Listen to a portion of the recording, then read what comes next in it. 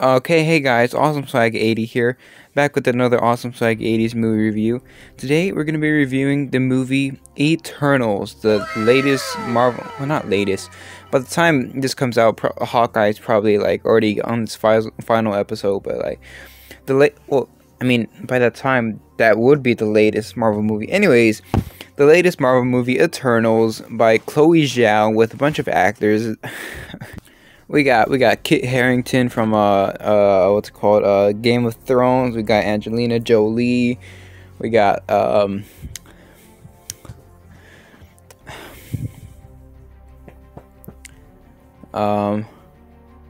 Najimy. We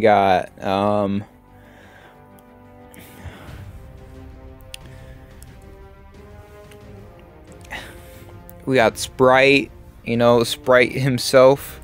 Anyways, yes, I saw the latest Marvel Eternals movie, and I was blessed enough to have been able to watch it before all the reviews came out, so I have an unbiased opinion. I saw it with my friends and a couple of other guys, and I honestly thought that the movie was pretty good.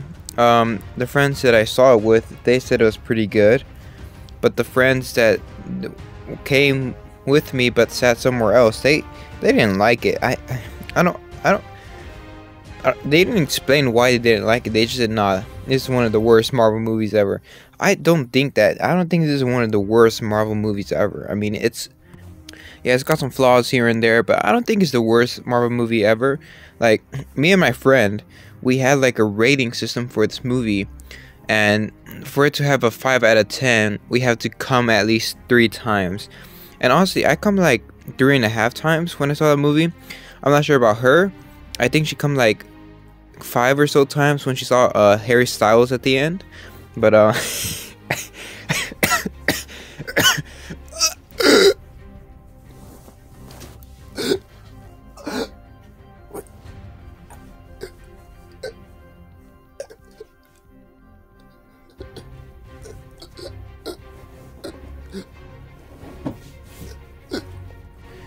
anyways, now that I have reincarnated, I think the characters of the movie really are like the second most best thing in the movie, alright? I think the first best thing is like the grand, like the visual of the movies, like the way they like portrayed the big ass celestials, made them look so fucking gigantic, whatever the fuck that means, gigantic, especially in like a theater, like looking up on that was really cool. And like how they like defeated what's his name, Tiamat, the dreaming celestial. Also, is there just canonically like a head and like some fingers coming out the ground in Earth? It's like, is it canonical that like the Earth is being fingered by a celestial or something? Like, what's up with that? You know what I mean? Anyways, yeah. And what's her name? What's Makari? Her like her speed, the way she looks when she's like running around, that shit was fucking awesome. I love that. I'm tired of all this like, oh, I'm so fast, but like you see me walking normally and everything around me is slow. I want to see them going fast, I don't want to see them walking normally with everything slow around them. I want everything to be normal around them while they're fucking moving at Mach speed, and like when Makari like beating Icarus into the wall, and like the wall started getting hot because of how fast and like friction and everything, like kinetic energy. That was awesome. I saw that, I was like, oh my gosh, kinetic energy, heat, and that was cool. So yeah, the CGI and the visuals in this movie, Chloe Zhao and everybody else, the cinematographer, they did a pretty good job with like all the lighting in what's it called, Mesopotamia and everything, through the I don't know, those little tents and shit. And like I thought the visuals were pretty good. The CGI were pretty good. Like it was a pretty movie. Some places here and there, yeah, it was pretty bland. Typical Marvel shit. But yeah, I thought it was pretty good. And the second best thing I thought was the characters of the movie. Let me see if I can name them all. There's Dina, Kingo, Druid, Makari, Sierra Mist, Ajax, Big Mommy Milkers. There's Icarus, Cersei. Is that it? Oh, Gilgamesh, and Fastos. I'm pretty sure that's it, right? Yeah. Yeah, they're all pretty good. Some were ass, you know. Sierra Mist, she just suddenly just betrayed them just because she had a crush on Icarus, which, I mean, I kind of get it, but like, you've been living with these people your whole life, and just because a man got in your life, now you're gonna betray us? I mean, like, girl, like, what the fuck? I mean, like, haven't this pact of 7,000 or so 10 billions of years, like, grew us together and like made us one whole, and like a man just comes into your life and you just drop us all for his dick? I mean, are you serious, girl? I can't believe this. Kingo, he was just comic relief. I don't know why he didn't do anything at the end. It just made no sense. Like, you're the one who like benefits most from humanity. You are an actor that gets his stardom, his fame from humanity, and if humanity dies, then you get nothing. You're just Kingo, the guy, you know? Like, what the fuck? Ajax, she just dies, you know? She's just dead when we meet her. I don't really feel like motivation for her, you know? She's just like, yes, now, after billions and billions of years, I decided, hey, you know what? Humanity isn't that bad, you know? Like, where did that come from? I don't get it. Big Mommy Milkers. I mean, that's the only thing that's saving you for this movie. Like those Big Mommy Milkers. You know what I'm saying? Anyways, Icarus. I don't really get him. He's not good, and he's not great either. And but he's not bad. I mean, he was menacing. But throughout the whole movie, he was so bland. He was always with one facial expression, just like, yeah, cool. That's basically Icarus, you know. The only time I really remember him showing any sort of expression is when he killed Ajax and when he was when he was fucking Cersei. All right, that's the only two times I remember he had any sort of human expression. But at the end, I thought it was pretty cool that he killed himself and Icarus flew too close to the sun. Oh dearie me, oh good heavens, oh dearie. But yeah, he was kind of bland. He was monotone.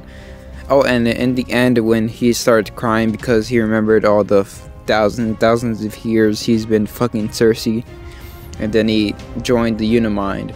That was the only 3 times I've seen him like have any sort of expression. Throughout the whole movie, he's just a piece of paper, just a white piece of paper, you know. Yeah, and he's pretty similar to Superman. I don't know what the fuck is up with that. Fastos, he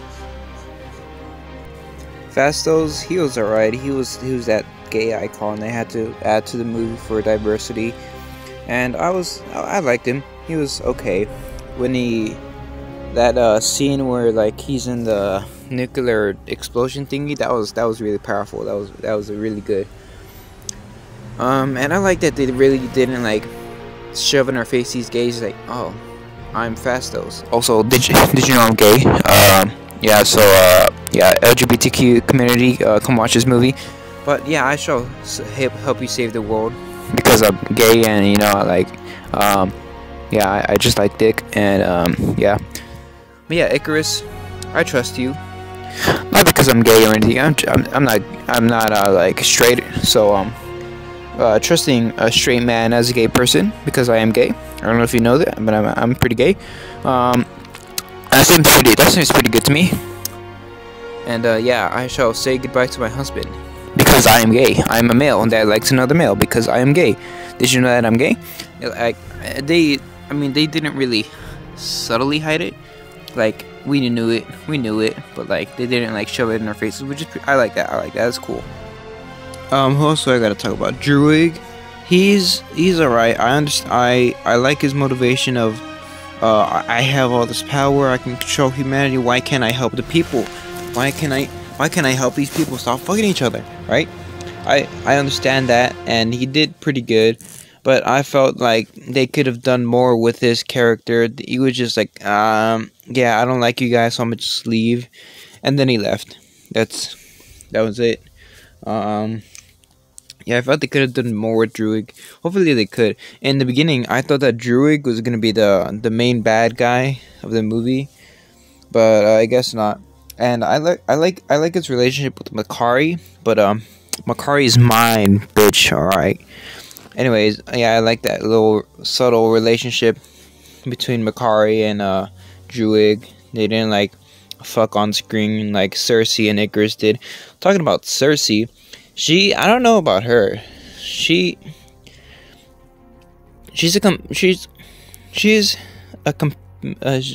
what's the word?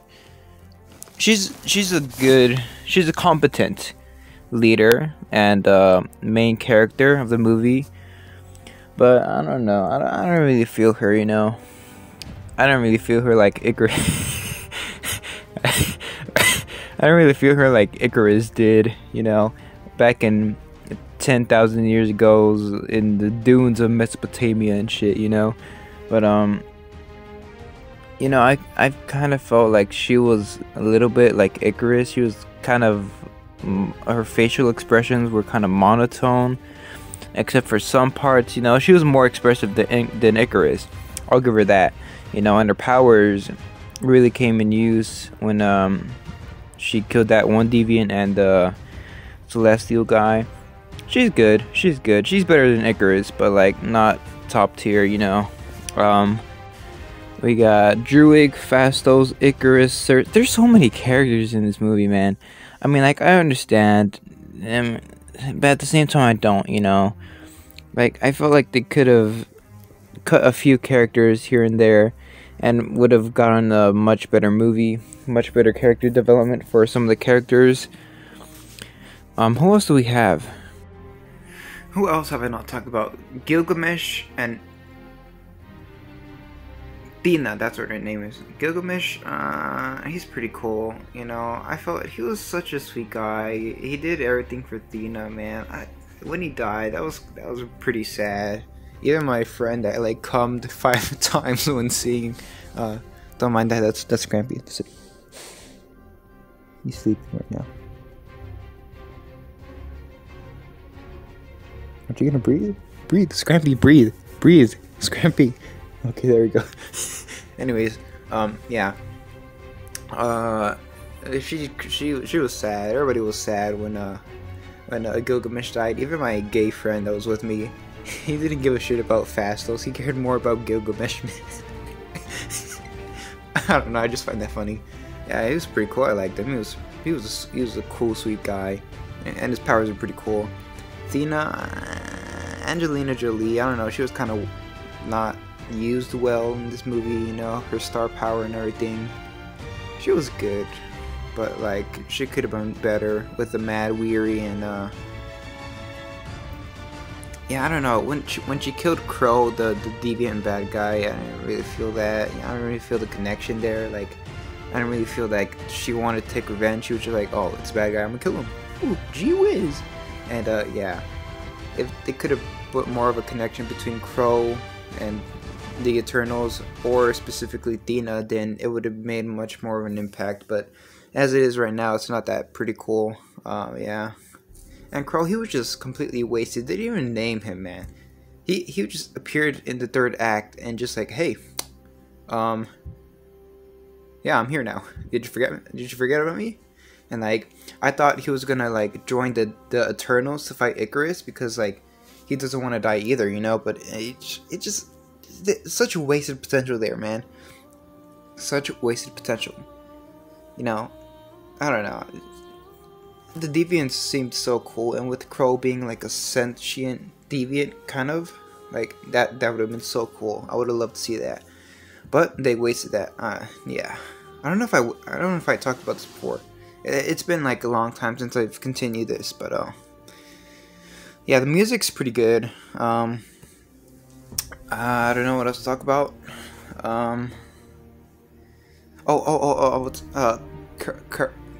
Karun, the Kingo's like assistant director. I don't know. I love that guy. He was so cool. He was so funny. I think it was funnier than Kingo, man. I loved him. With this like endless supply of like cameras, that was funny. Wasn't that funny, Scrappy? Scrappy. But yeah, yeah. I mean, putting this movie into the swagometer, I would give the Eternals a solid. Scrappy, what would you give the Eternals?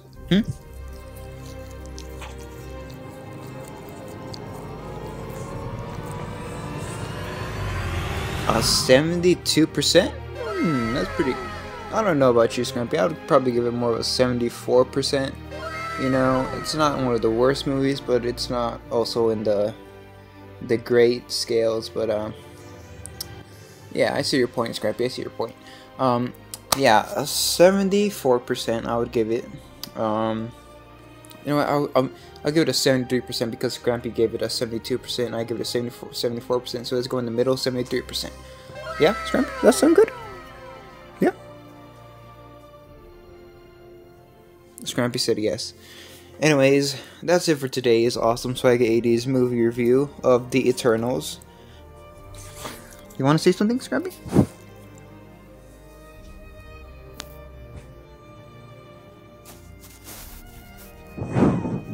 Okay. Alright. Yeah, that's it for today's Awesome Swag 80s movie review of The Eternals. I shall see you, fellow lads, in another time. Salutations, humans.